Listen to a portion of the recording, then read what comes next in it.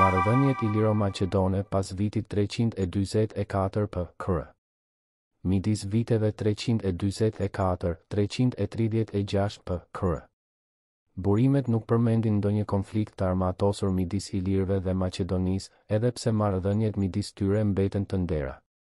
Një udhëtim i Demostenit në Iliri në vitin 342 p.Kr. në kërkim të aleatëve kundër Filipit I, dëshmon se ndjenjat antimaqedone zjenin në këtë vend dhe se përfaqësuesi i demokracisë athinase shitet tek ilirët një nga partnerët natyral të luftës kundër rrezikut maqedone.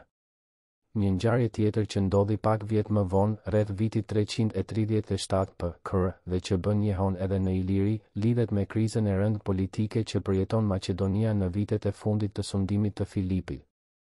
Kriza shfaqet, midis të tjerash, në grindjet brenda oborrit mbretëror dhe në mënyrë të veçantë midis Filipit dhe trashëgimtarit të tij, Aleksandrit.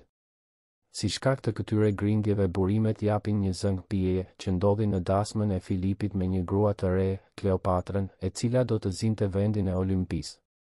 Grindjen e provokoi daja i mbretëreshës së re, Atali, një komandant i Filipit I cili në dollinë e tij uroi që kjo martesë t'i sillte Maqedonisë trashëgimtarin legjitim.